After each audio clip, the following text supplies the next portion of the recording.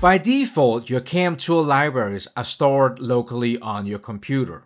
Most of the time that is great because you're probably doing most of your CNC programming at work. But then, from time to time, you get that hot job where getting some programming done one evening at home could help making the tight deadline.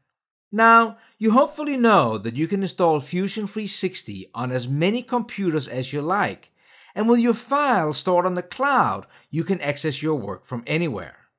But back to your local CAM libraries. Yes, you can also bring them on the cloud, assuring you can pick your favorite half-inch end mill from any computer. Go to the Preference section by clicking your name in the upper right. Go to the CAM section and check Enable Cloud Libraries.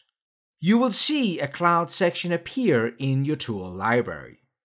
You can right-click to create new libraries, and you can drag and drop existing libraries to the cloud section. Oh, and one more thing. Where do you access your tool libraries now where they're on the cloud? In the bottom of your data panel, you have an Assets folder.